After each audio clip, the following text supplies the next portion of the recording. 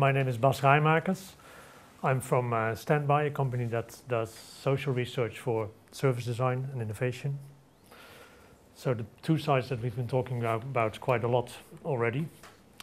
I wanted to start with a little image I have for John and Nabil. An image that I suddenly jumped to mind when you talked about eating animals. You talked about strange shop signs. In the 1980s in Amsterdam, there were kind of a new type of butcher was coming up, and they all painted on their window, "Animal-friendly butcher."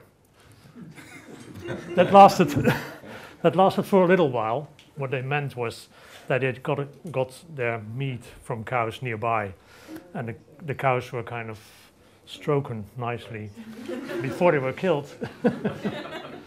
But the marketing trick didn't last very long because people were a bit puzzled about it, really.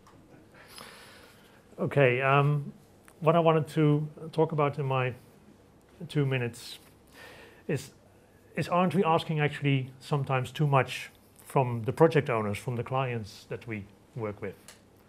Because I think on the one hand we ask them to really give us space to do very new things and to really hold back. On the other side, we ask them to be involved and to really engage with the kind of new ways that we're introducing. And we found in several projects that actually this is a very difficult thing for clients to do, to hold back and to engage at the same time. So for instance, in one project where we worked with a water utility company here in England, the clients really wanted to look at segmentation of their customers. We said you have to create personas. So they were thinking in kind of numbers and postcodes and social economic characteristics of people, and we were thinking more in stories.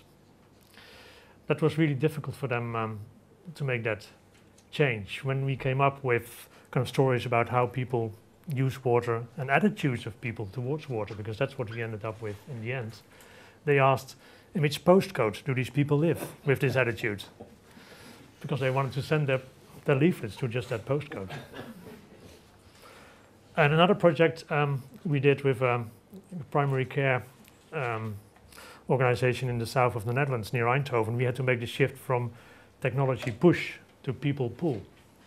Eindhoven is the most kind of wired area in the Netherlands, and they really built this great glass fiber network, but had no idea how to use it. And we came up with suggestions for services for people, older people, to live longer in their own homes. This worked really well actually, because this client turned out had the empathy to really engage with people, and we taught them to interview their customers and really engage with them.